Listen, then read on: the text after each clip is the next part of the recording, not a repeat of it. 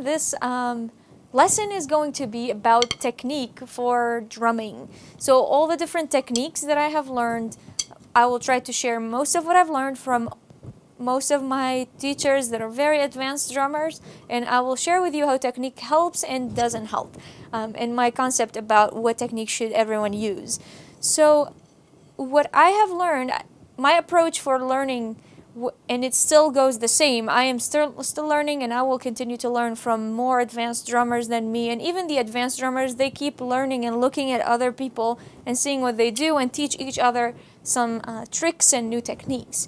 So what I did in my learning approach is I decided at some point I'm going to learn a little bit from every drummer that I liked their drumming, and then decide on my own, so that I don't have to have a specific person that teaches me everything their own way. Because I noticed that there's a lot of great drummers out in the world. Everyone plays very differently. And when someone says, this is a technique I'm going to teach you, you have to do it this way, I think you should think about it more deeply. Every person, every human, I think me as a biology scientist, I qualify to say that every human has different genome. Every genome makes you unique in the way you look, in the way you move, in your balance point, what muscles are stronger than others. So I might have certain muscles that are stronger than others. Generally, there are certain sets of muscles in most humans that are bigger than others. Like most humans have calf muscles on their feet that are bigger than their shin muscles. So for certain double bass technique, it's important to use your calf muscles because it's going to allow you for more endurance. For certain people, they can get that same endurance using their full leg motion or their shin muscles, and it works just fine because of their unique human being. And so that's kind of what I learned and concluded, is that there's no one technique specific to every human that they should be using on the drum set. Some people have longer hands, and some people have shorter hands and longer legs, and so on. So you have to adjust your seat differently, your cymbals differently, to what works better for you. The point is, and the trick is, to learn from as many people as possible and try their tricks and techniques and the way they set up their drums. Try all of these different things for a little bit of each. Be open to learning new things. But then you have to decide which one works the best for your body shape and the human that you are.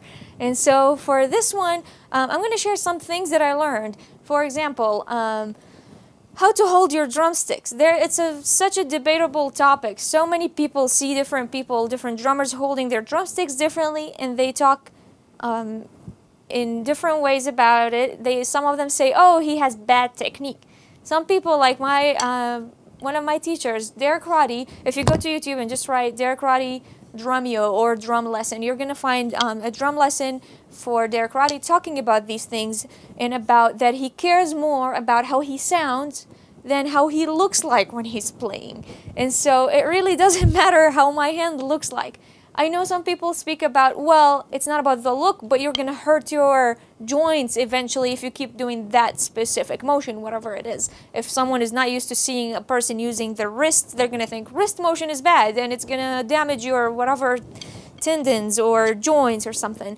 Some people have that, they're more prone to these damages, some of them are not. So the point is, basically, when you practice technique, your muscles are going to be sore if it's something you're not used to.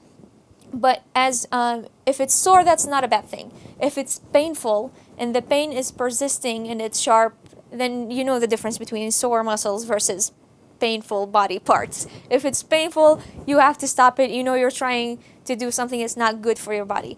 If it's sore, then that's kind of normal, and it kind of fades away gradually when you walk away from the exercise, maybe a day or two after.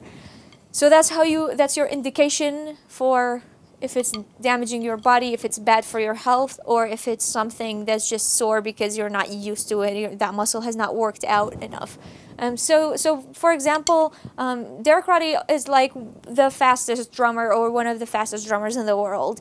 And he always talks about how he doesn't have a lot of finger muscles. And most of my drumming teachers, I went to Drum Technique Academy, where I had so many speed metal drummer teachers, and they all focused a lot on finger technique. And then Derek Roddy also joined in Drum Technique Academy and taught me personally that he doesn't use a lot of his fingers in his playing. He uses a lot of wrist muscles, so a lot of kind of that motion, and that works for him. So if you do a blast beat, you don't have to, you can be doing it this way. That's kind of the motion on my right hand, just, and I'm not moving my fingers at all. Some people like let a gap. I notice also Derek sometimes when he plays, like there's sometimes some gap like where the stick is hitting the cymbal and then it kind of bounces back on the fingers. I saw another drummer where he uses a motion that starts from his wrist because there's a bigger muscle group here than in the fingers. Kind of like a twitching motion, kind of like this. And he's not moving his fingers at all. It's just kind of like the stick is bouncing back and forth between the palm of your hands back to your fingers, and that rebound is kind of what keeps it going, and the rebound of the cymbal itself. So kind of like that, just a twitching motion that's starting from the wrist. Kind of like that. For faster speed. That only mainly works for fast speed. You can't use that same twitching motion for lower speed. My other teacher, for example, Matt Byrne from Hatebreed, he's also a great drummer. He taught me an exercise where he just holds his drumstick and does that in the air to help you gain some, like, again, wrist motion and wrist muscles without having any rebound. And so that's one of the things. You can also practice on a pillow, and some people say, oh, the pillow is it's not going to help you because there's no rebound, and here there's rebound, so you have to learn how to work with a rebound. Some people say, well, it's going to be really good for your wrist muscles no matter what you're playing on. And of course, some surfaces have more rebounds than others. Also depends on how you tune your drums. If you tune it very tight, then that's going to give you more rebound, but the sound is going to be different. Then if you want to tune it differently, there's no rebound, you played on someone else's drum set, you have to have some muscles when there's no rebound. And so the other thing that I also learned, for example, Marco Miniman showed an exercise once of how to use the drum set to your advantage, basically how to make it do the work for you. And that would be basically how to hold your drumstick. Where is the balance point? Where's the rebound point? So every drumstick has different balance points. So for example, I have these drumsticks. They're pretty different than these ones. These are my signature ones, and these are Marco Miniman's signature. There's difference in length. These are probably the same width, like all along, and it gets narrower at the top, of course. And this one is very wide at the bottom, and it gets, it's almost like a 2B at the bottom, and then it gets almost like a 5B. It gets kind of smaller and thinner as you go up, and it's longer. So the balance point of this stick is going to be different than the balance point of that stick. So the point is, basically, there's no one way of holding a stick. It's all about what is the point where it's giving me the most rebound, if I want that, if I'm looking for a rebound in whatever I'm playing. So if you hold this drumstick like this and hit the whatever cymbal you have, it's not bouncing back. You try a different point. See, this one is bouncing more when you hold it maybe from here. It's giving me more rebound when I hold it around here than when I hold it from the very bottom of it. See, it's not bouncing back. This stick might give me a different rebound point, like if I do this, not much. Then. And some people are like, why are you holding it all the way up? And most people don't hold it all the way here.